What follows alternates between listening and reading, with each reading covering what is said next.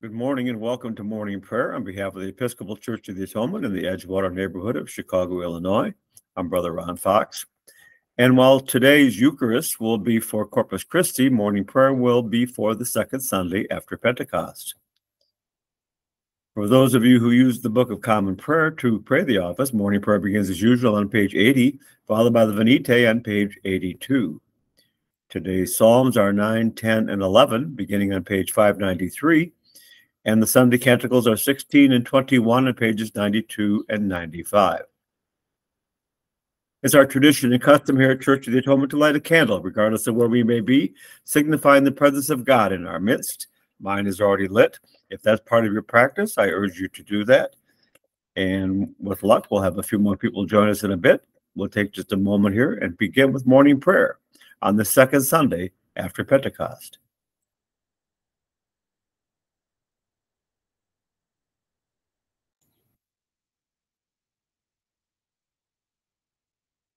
Grace to you and peace from God our Father and the Lord Jesus Christ.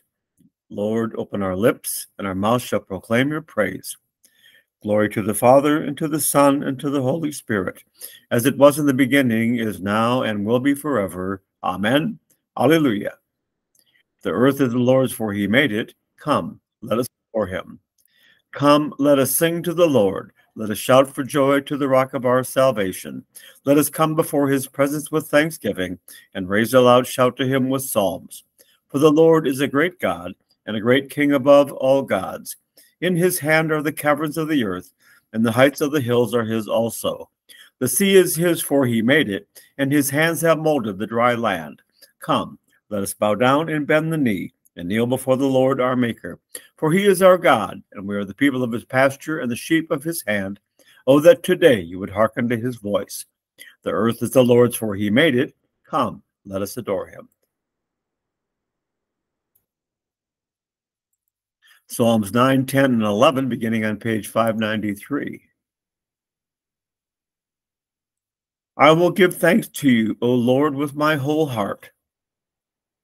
I will tell of all your marvelous works. I will be glad and rejoice in you.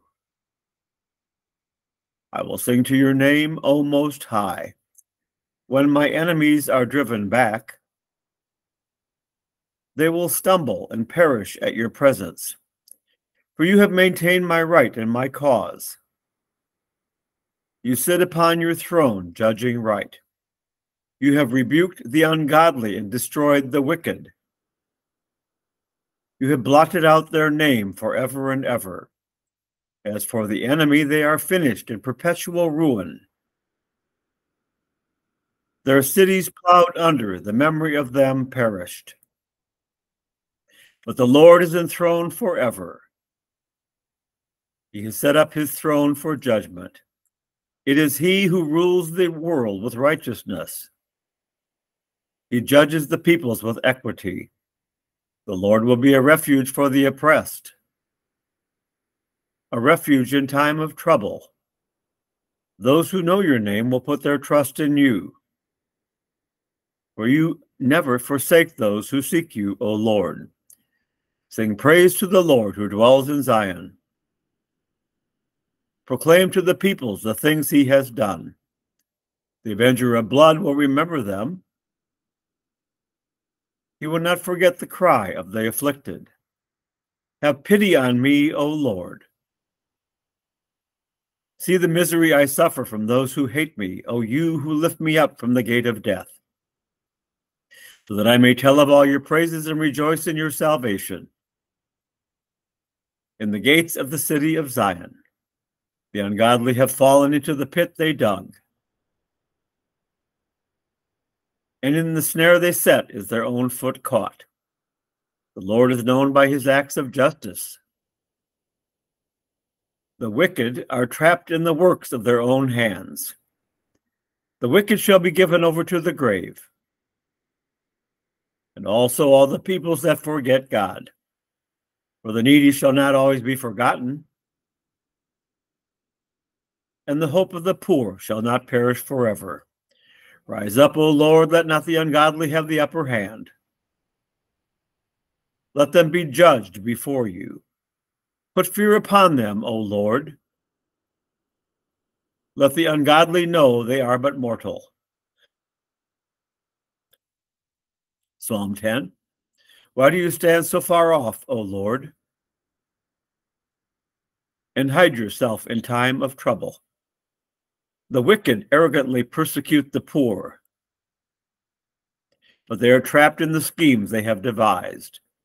The wicked boast of their heart's desire.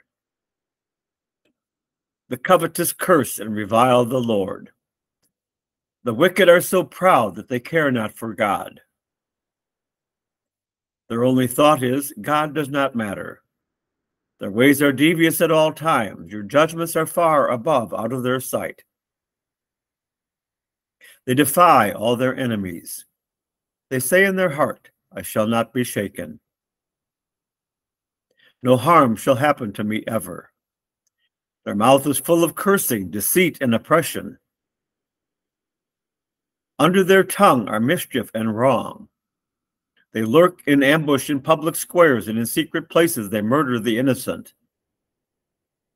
They spy out the helpless. They lie in wait like a lion in a covert. They lie in wait to seize upon the lowly. They seize the lowly and drag them away in their net. The innocent are broken and humbled before them. The helpless fall before their power. They say in their heart, God has forgotten. He hides his face, he will never notice. Rise up, O Lord, lift up your hand, O God.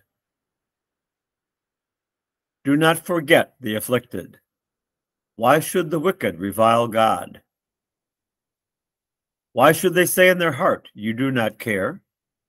Surely you behold trouble and misery. You see it and take it into your own hand.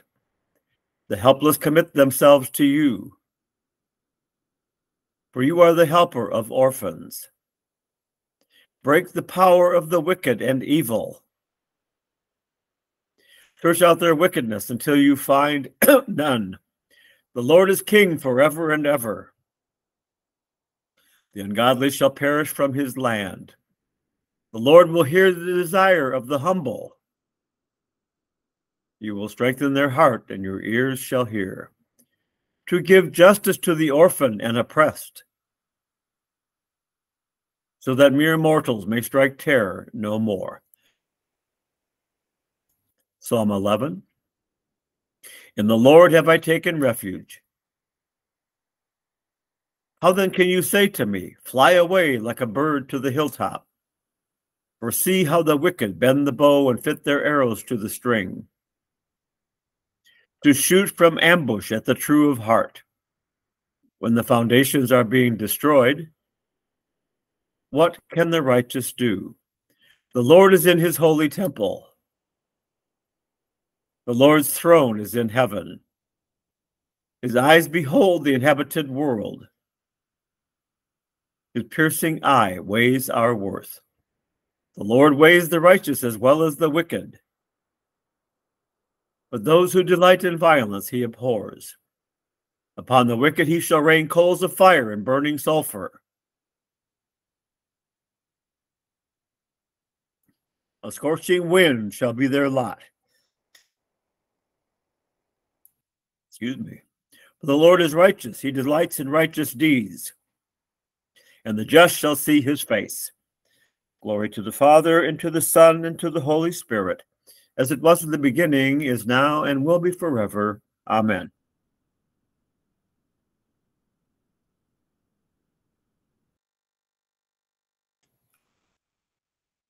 A reading from the book of Ecclesiastes.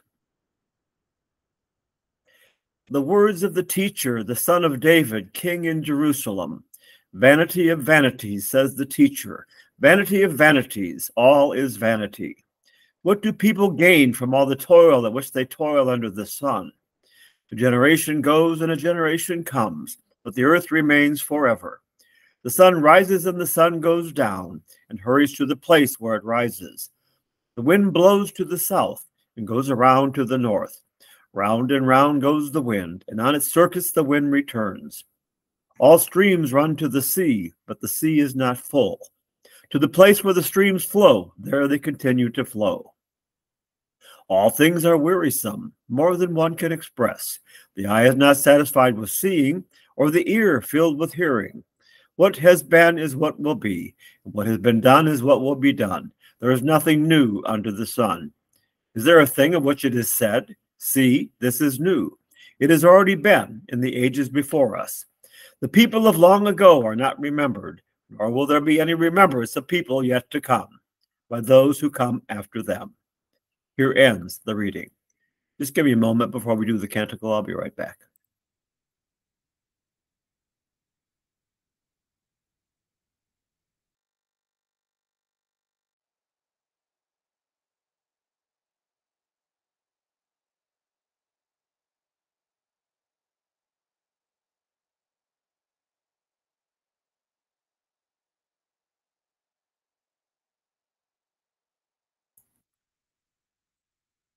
Canticle 16, the Song of Zechariah, on page 92. Blessed be the Lord, the God of Israel. He has come to his people and set them free. He's raised up for us a mighty Savior, born of the house of his servant David. Through his holy prophets he promised of old that he would save us from our enemies, from the hands of all who hate us. He promised to show mercy to our fathers and to remember his holy covenant. This was the oath he swore to our father Abraham, to set us free from the hands of our enemies, free to worship him without fear, holy and righteous in his sight all the days of our life. You, my child, shall be called the prophet of the Most High, for you will go before the Lord to prepare his way, to give his people knowledge of salvation by the forgiveness of their sins. In the tender compassion of our God, the dawn from on high shall break upon us, to shine on those who dwell in darkness and the shadow of death, and to guide our feet into the way of peace. Glory to the Father, and to the Son, and to the Holy Spirit, as it was in the beginning, is now, and will be forever. Amen. A reading from the Acts of the Apostles. An angel of the Lord said to Philip, "Get up and go toward the south to the road that goes down from Jerusalem to Gaza. This is a wilderness road." So he got up and went. Now there was an Ethiopian eunuch, a court official of Candace, queen of the Ethiopians, in charge of her entire treasury. He had come to Jerusalem to worship and was returning home. Seated in his chariot, he was reading the prophet Isaiah. Then the Spirit said to Philip, "Go over to this chariot and join it." So Philip ran up to it and heard him reading the prophet Isaiah. He asked, "Do you understand what you are reading?" He replied, "How can I, unless someone guides me?" And he invited Philip to get in and sit beside him. Now the passage of the scripture that he was reading was this: "Like a lamb he was led to the slaughter, and like a lamb silent before its shearer, so he does not open his mouth. In his humiliation justice was denied him. Who can describe his generation? For his life is taken away from the earth." The eunuch asked Philip, "About whom, may I ask you, does the prophet say this? About himself or about someone else?" Then Philip began to speak, and starting with the scripture, he proclaimed to him the good news about Jesus. As they were going along the road, they came to some water, and the eunuch said, "Look, here is water. What is to prevent me from being baptized?" He commanded the chariot to stop, and both of them, Philip and the eunuch, went down into the water, and Philip baptized him. When they came up out of the water, the Spirit of the Lord snatched Philip away. The eunuch saw him no more, and went on his way rejoicing. But Philip found himself at Azotus, and as he was passing through the region, he proclaimed the good news to all the towns till he came to Caesarea. Here ends the reading. Canticle 21, the Te Deum, on page 95. You are God, we praise you. You are the Lord, we acclaim you. You are the eternal Father, all creation worships you. To you, all angels, all the powers of heaven, cherubim and seraphim, sing in endless praise. Holy, holy, holy Lord, God of power and might. Heaven and earth are full of your glory. The glorious company of apostles praise you. The noble fellowship of prophets praise you. The white-robed army of martyrs praise you. Throughout the world, the Holy Church acclaims you. Father of majesty unbounded, your true and only Son, worthy of all worship, and the Holy Spirit, advocate and guide. You, Christ, are the King of glory, the eternal Son of the Father. When you became man to set us free, you did not shun the Virgin's womb. You overcame the sting of death and opened the kingdom of heaven to all believers. You are seated at God's right hand in glory. We believe that you will come and be our judge. Come then, Lord, and help your people, bought with the price of your own blood, and bring us with your saints to glory everlasting. The Apostles' Creed on page 96, followed by the Lord's Prayer on page 97, and Suffrages B on page 98. I believe in God, the Father Almighty, creator of heaven and earth. I believe in Jesus Christ, his only Son, our Lord. He was conceived by the power of the Holy Spirit and born of the Virgin Mary. He suffered under Pontius Pilate, was crucified, died, and was buried. He descended to the dead. On the third day he rose again. He ascended into heaven and is seated at the right hand of the Father. He will come again to judge the living and the dead. I believe in the Holy Spirit, the Holy Catholic Church, the communion of saints, the forgiveness of sins, the resurrection of the body, and the life everlasting. Amen. The Lord be with you, and also with you. Let us pray. Our Father, who art in heaven, hallowed be thy name. Thy kingdom come, thy will be done, on earth as it is in heaven. Give us this day our daily bread, and forgive us our trespasses, as we forgive those who trespass against us. And lead us not into temptation, but deliver us from evil. For thine is the kingdom, and the power, and the glory, forever and ever. Amen. Save your people, Lord, and bless your inheritance. Govern and uphold them, now and always. Day by day we bless you. We praise your name forever. Lord, keep us from all sin today. Have mercy on us, Lord, have mercy. Lord, show us your love and mercy, for we put our trust in you. In you, Lord, is our hope, and we shall never hope in vain.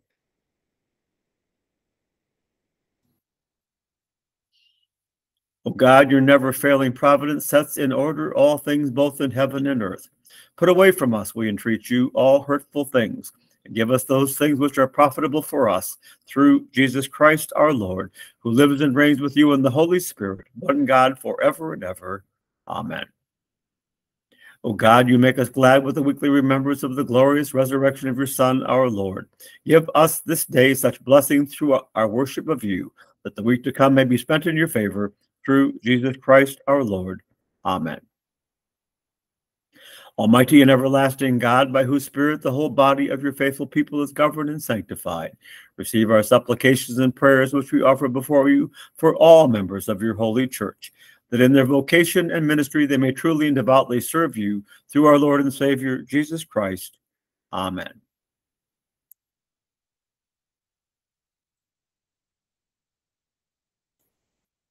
We now come to the prayers on behalf of the Episcopal Church of the Atonement and the wider church. You may offer whatever prayers, petitions, and thanksgivings you have, either silently or aloud. If you have a particular prayer request, you can put it in the chat feature of this broadcast. I will do my best to get to it through the course of the prayers, which are about to follow.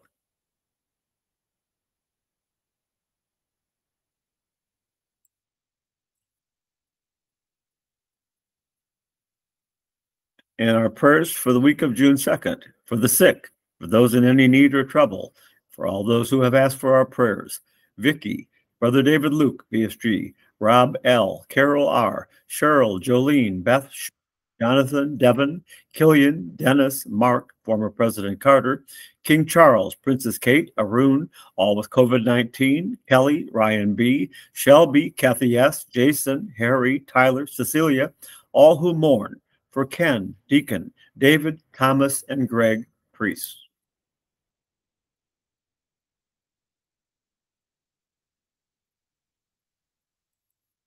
For an end to war and violence, remembering especially the people of Ukraine, Russia, Iran, the Red Sea, Myanmar, and Yemen. For justice and for an end to violence and division in our neighborhood, city, and nation. For all healthcare workers, especially Joseph Basil, Jackie, Gary, Will, Choi, Erica Kay, Larry, Kieran, Lee, Carrie, William, Eric, Lisa, Thomas, and Emily. For all families and children in this city and state, for all expectant parents, and for all prisoners. For members of our military services on active duty, especially Celeste and Nate, and for Scott, serving as security in Iraq. For Paula, our bishop, Charles, our rector, Amanda and Dave, our wardens, and for the members of our vestry, for our sister parishes of St. Benedict's and St. Matthew's in Chiapas, Mexico, for the birthday of Gloria Brew, the wedding anniversaries of David Hughes and Stacy Horn, Ron Pingle and Jean Hutchhausen, for the diaconal ordination anniversaries of Mother Ann Ryder today and Father Robert Christabel tomorrow, for the priestly ordination anniversary of Father D. Morris Charles. And we offer our prayers for the departed. For Russell Nemec, William Black, Police Officer Jamal Mitchell, Police Officer Joshua Breeze, and Marion Robinson. And at the anniversaries of their deaths, for Hilda Dreisbach, Betty Muir-Weinschel, Elise Montgomery Hartung, Patricia Krause, and Eulalia Wetmore. And we offer this prayer for peace. Almighty God, from whom all thoughts of truth and peace proceed, kindle in the hearts of all people the true love of peace, and guide with your pure and peaceable wisdom those who make decisions for the nations of the earth, that in tranquility your kingdom may go forward, till the earth be filled with the knowledge of your love, through Jesus Christ our Lord. Amen. The General Thanksgiving on page 101.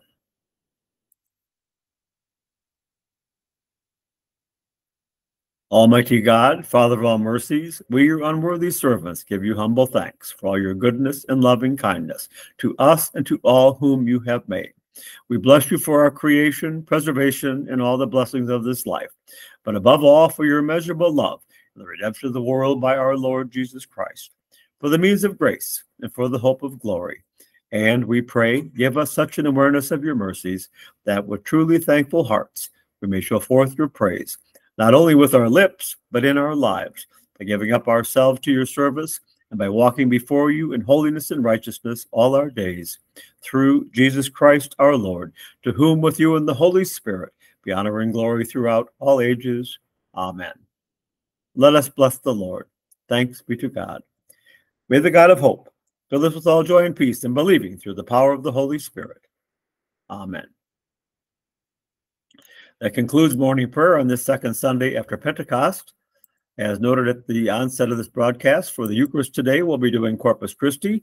The 8 o'clock Mass is about to end, and there will be a 9 o'clock and the 11